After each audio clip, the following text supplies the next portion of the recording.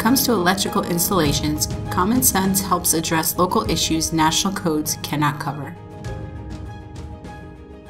The repercussions on the energy infrastructure of hurricanes and other extreme weather events that impacted primary power up and down the east coast of the United States in recent years have been dramatic and in some cases devastating. New York City's flagship public hospital, Bellevue Hospital Center, evacuated over 300 patients because of loss of electrical power.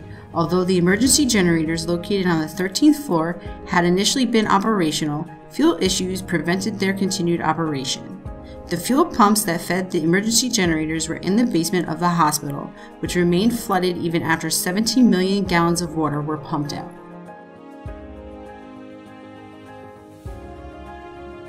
National building codes do not take into consideration every local risk to critical electrical system components in areas vulnerable to extreme weather events. Systems designed to enable electrical components to continue to provide services during disasters takes a great deal of thought and planning, and it is difficult to include every possible scenario. Even codes and standards as extensive as they are can't cover everything. Prevailing NFPA codes still call for consideration for local needs.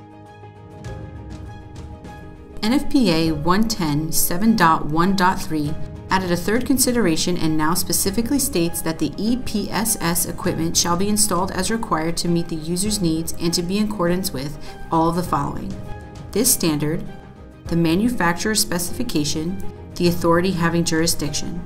The addition of the authority having jurisdiction is a clear allowance for the local code to specify placement.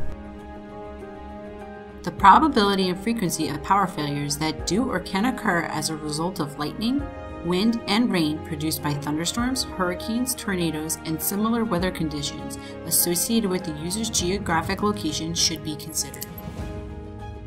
The 2016 edition Annex A newly adds, for further information referred to FEMA 543 and FEMA 577, both dated August 11, 2013.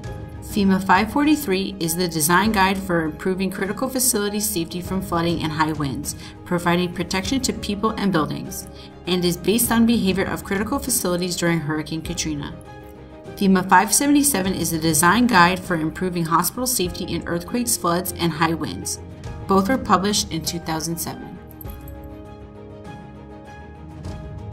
Regardless of lack of specifics in national codes, there are certain actions that after recent hurricanes in the U.S. should become more common in specific geographic locations because they make sense there.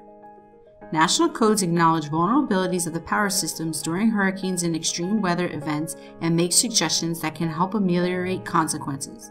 However, optimized readiness to withstand extreme weather events is a complex undertaking, best addressed not only by code but also with attention to consensus and common sense.